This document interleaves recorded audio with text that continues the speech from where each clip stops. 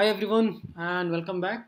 And in this video about JavaScript we are going to talk about proto and a prototype.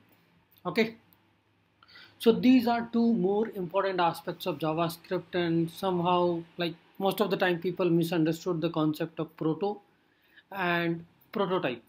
We will talk about what is proto and what is prototype and how both of these are related to one another. Okay, so we'll just talk about simple computer function and we will add prototype properties on the computer function, and then we will create an object by calling the constructor of a function, and then we will relate what is proto and what is prototype. So let's create a simple computer function. Okay, what this computer function is doing, nothing here, and here we will add the prototype property onto this computer function. Computer.prototype.mouse. Here I will add a prototype property. It can be a simple variable or a function.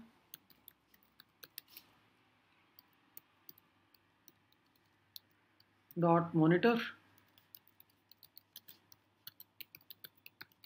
Right, so these are the two prototype properties I have added. There can be many more, right? Now how we are going to create an object of this constructor function, from this function, is we simply do const obj equal to new computer. This is how we simply create an object out of it, right? Now objects have proto and function has a prototype. This is simple baseline which you should have. Now proto is an object in every class instance. Okay, so proto points to an object in every function instance, or so here we are creating the object by calling a constructor function. New computer, right? What this new computer is doing is new computer is creating a new object using this constructor function. Okay, and it will have a proto, and then how these proto and prototypes are linked. So what we are doing in this example is we are actually creating a simple computer function, added bunch of prototype properties, and whenever you are going to call the constructor of this computer function, it will give you the new object. Similarly, this new object will have this prototype properties also attached to it. Now rest of all these things we can actually check in the Vue console, how all these things are interrelated, how all these things are working. So I will just zoom in a little bit so it's clear. Okay, so let's paste this, and now okay, obj is already declared, so what we will do is object1, or you can say I will just put a complete object.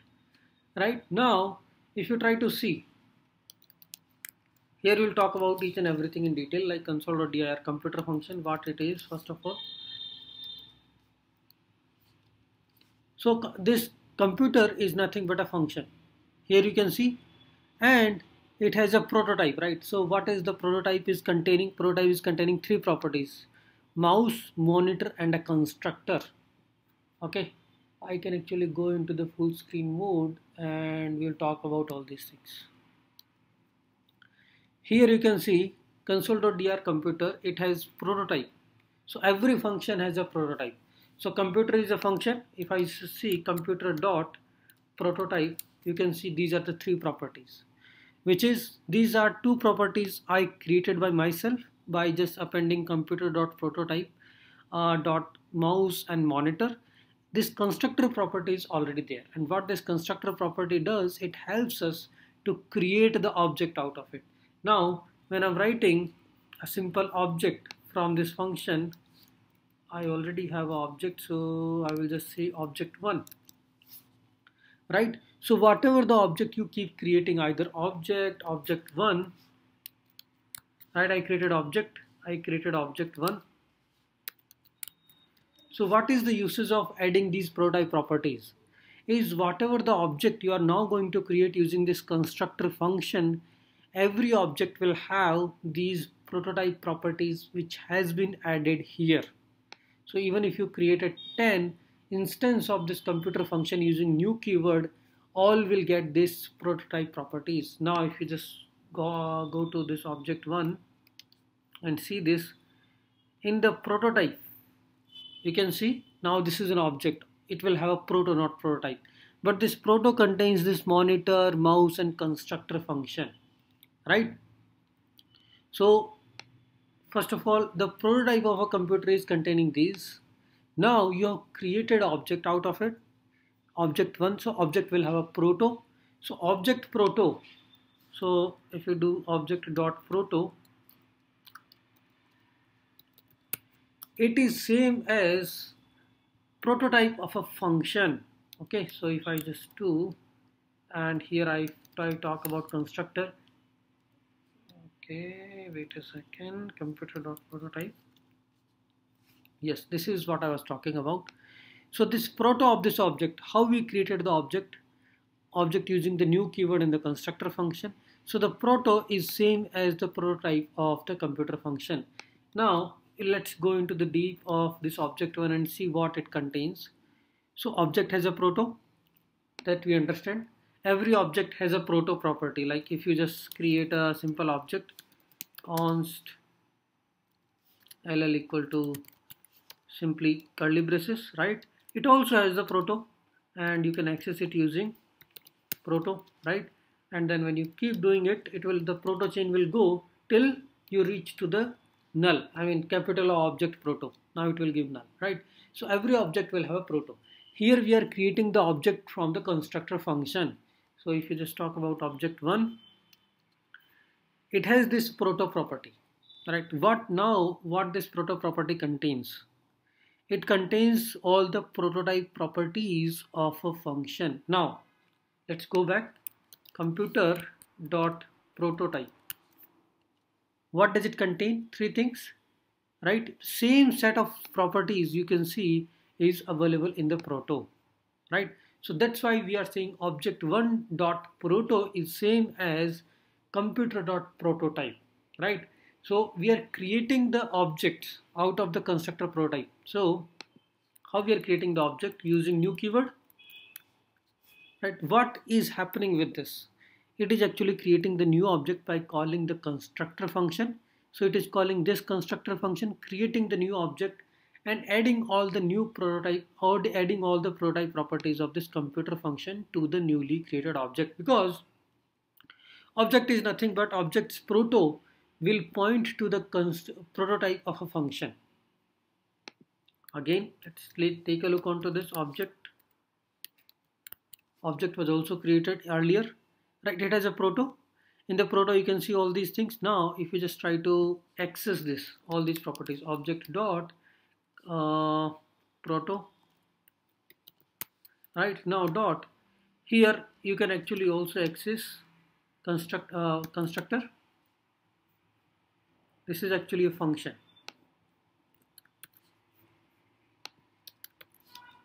right? Now this is same as the function, right? Now you got the function. So object's proto constructor is pointing to the same function you have created, from which the object has been created, right? So this is actually a mystery of this proto and prototype. Proto points to the object and prototype is something belongs to the functions, but both are kind of same. The object's proto will always point to the prototype of a function from which it has been created. Okay.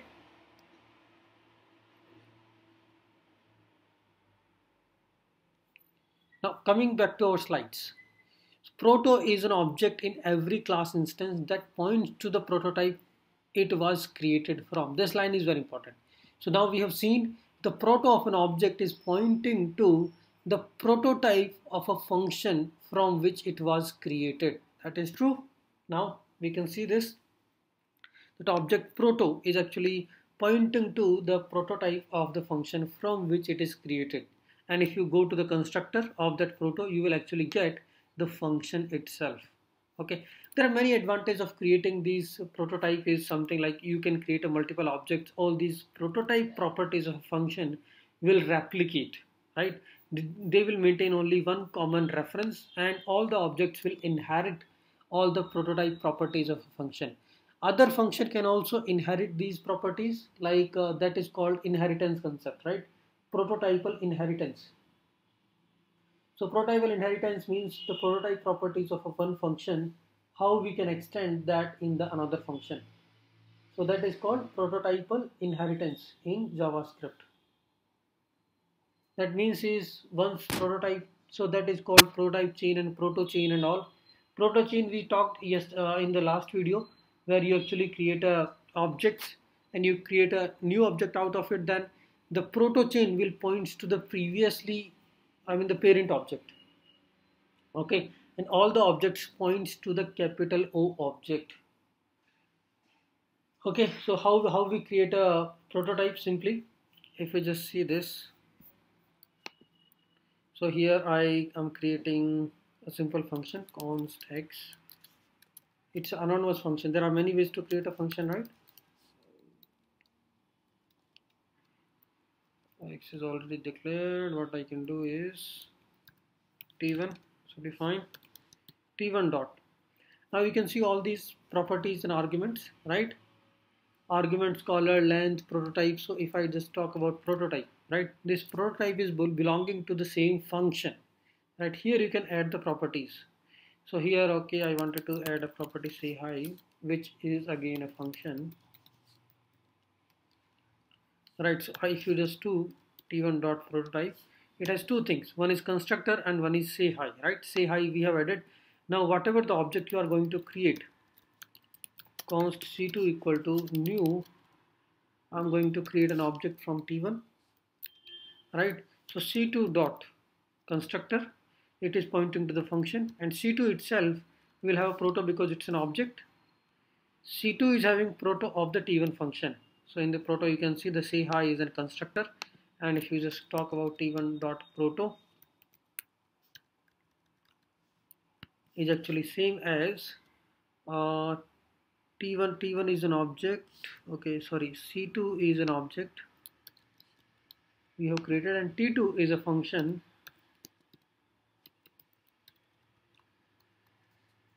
So let's get a little bit confused. It's a t1 is a function, not t2,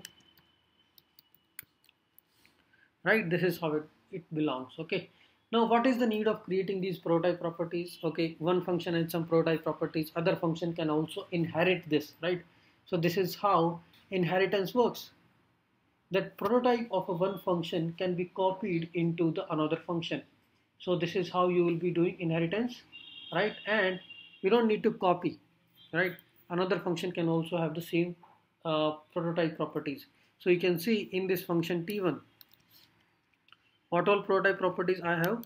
If I do console.dir,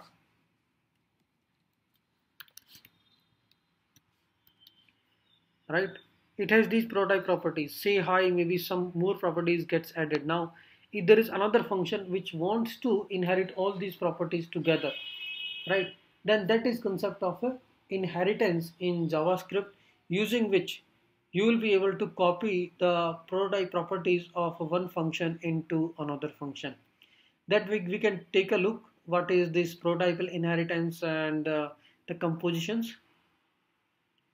Okay, but that is very important concept in JavaScript, how the inheritance works. Now let's go back to our previous topic. So the proto is that former is a property of a class constructor, while the later the property becomes the class instance, right? So I hope now we are clear how we are creating the proto and the prototype. Okay, every object has a proto property with it. Const c5 v5 equal to, either you create a empty curly braces, then v5 if you just try to inspect it, it will have a proto, and the proto will point to, now v5 you have created as a empty curly braces, right? So proto of a v5 will point to the constructor of an object, because every object is created from capital O object. Okay, so what you are thinking about this is nothing but a function, and whatever this v5 object we have created, that the proto of the v5. So if I do v5 dot